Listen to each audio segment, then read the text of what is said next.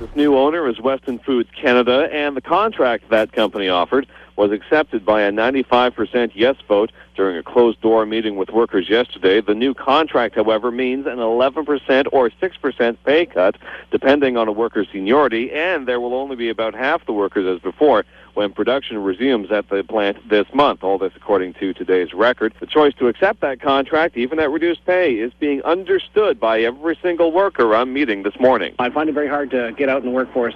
Right now, all the jobs that are available are minimum wage, or you need extracurricular training, which costs even more money. So, yeah, I'd probably take 11% pay cut and stay there. Roger here certainly understands the choice the Colonial workers made. Well, because of the economy the way it is right now, I don't think I'd take the chance on starting fresh.